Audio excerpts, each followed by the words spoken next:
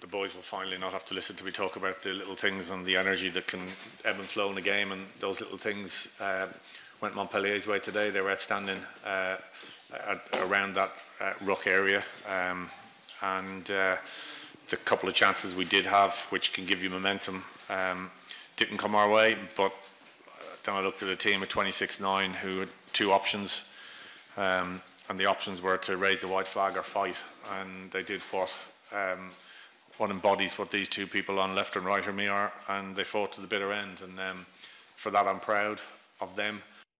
And I think hopefully what we've done for English rugby, both for Harlequins and for England, has been a real positive. Are we gutted at the moment?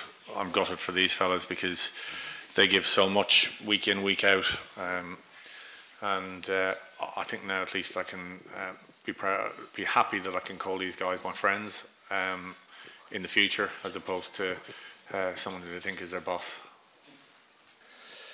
We showed in patches how good we can be, but it's probably a bit of a story of our season.